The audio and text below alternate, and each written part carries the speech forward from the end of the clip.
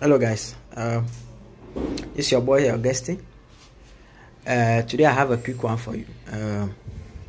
So we are doing a CCTV work in some part of Ghana, and I came across a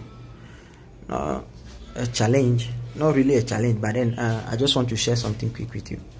You know, while using a network cable for analog cameras, sometimes the wires are too many, and if you don't arrange them very well, you might end up missing the power line with, let's say, from one camera to the other.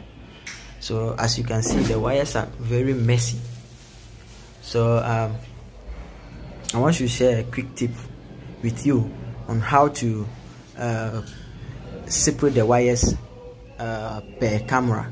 So as you can see here, we've twisted 2 pairs together. So 2 pair is going for the power, and then the second pair, the second set of 2 pair is going for the video. So the difference between this, let me zoom in, I'm having a focus issue. So the difference between this and this is that, you see, the wires are, the pairs are separate. So in case I am lazy enough to use this, I may end up using the positive line of one camera and then missing it with the negative line of another camera, which might cause a bad video quality.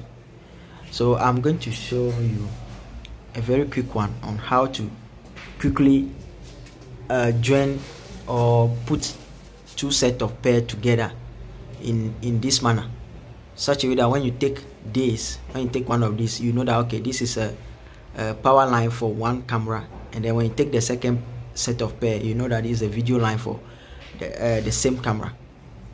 So to quickly do that, all you need is so right now I have a drill. This is a 20-volt drill. It doesn't matter whatever it is, it just has to be a drill with this kind of chalk. So as you can see, I've done it already, but I'll show you. So so sorry for this, I'm using my phone for the video.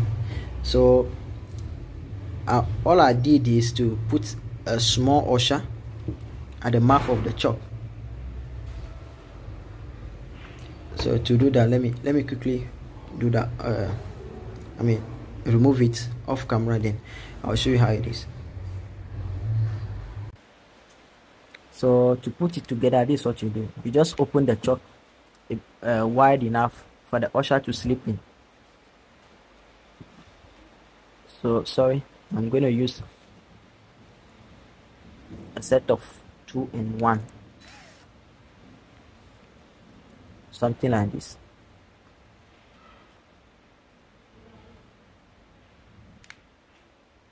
So it's enough. Then you tighten it up. So you have something like this. Though the speed is on 1, if you want it to go faster, I just push it to 2. Then you have something like this. So now with the wire, so I'm taking a new wire right here. So in this case, I'm using the brown and the blue for power. So I'm going to tie them together. So you have to separate. You have to separate there.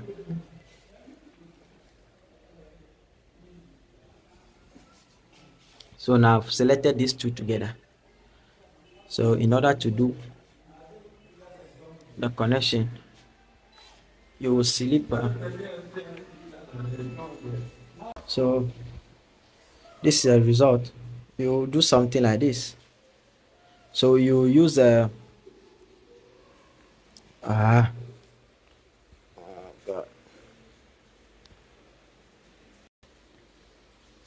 so you put one from through the you put one through the one side of the usher, then you put the second one through the other side, then you can tighten it this way. Then just proceed by pressing the trigger, then it will twist by itself all the way to the other end.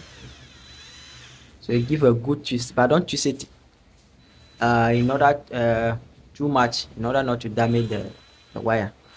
So this is a good one. This is a good twist.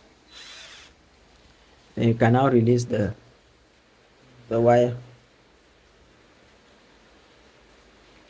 I'm using one hand for the camera and one hand to do this, so please take it from me like that.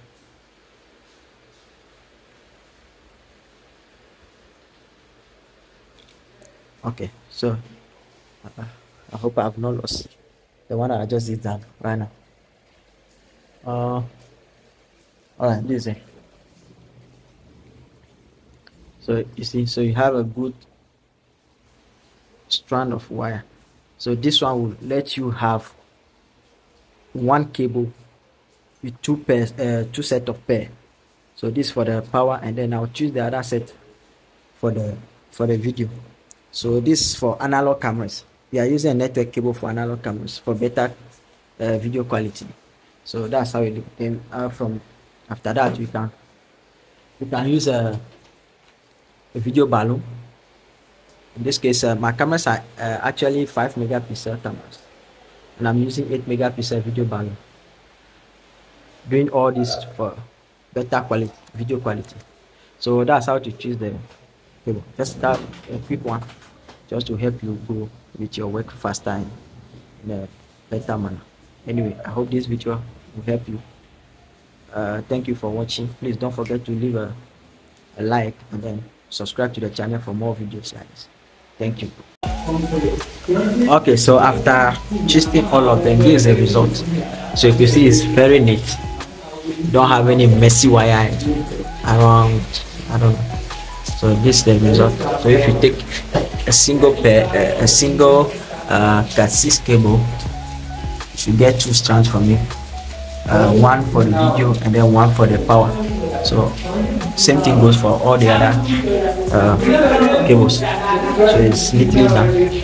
So no way you miss any camera with another how do you call it? Yeah, any camera with what are you talking about? So no way you miss a power line of one camera with the power line of the other. So this is a setup. It's actually a hostel. So we have about 16 cameras here. So we are about to finish right now.